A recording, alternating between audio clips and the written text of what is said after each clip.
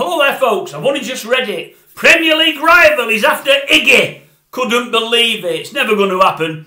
West Ham are supposed to be after Anthony Martial. IGGY to me. If those that have heard before, you'll know what it's all about. Yeah, they're after IGGY. It says old Ten Hag has got a big decision to make. He has got a big decision to make concerning IGGY. If West Ham are after him, he's got to decide whether to let him to drive to the station or the airport himself, or whether to take him himself. If I was you, Eric, take him. Make sure he gets there. Make sure he gets on that train or that plane. Don't trust Martial to do it himself. He'll still be here next year.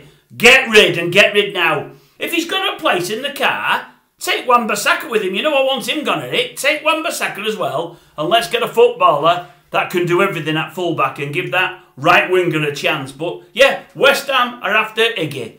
God help you, that's all I'm going to say. Let's get him out of the club now. It's made my day, that. That's one that won't go through. It's bound not to go through. I've been praying for it all close season.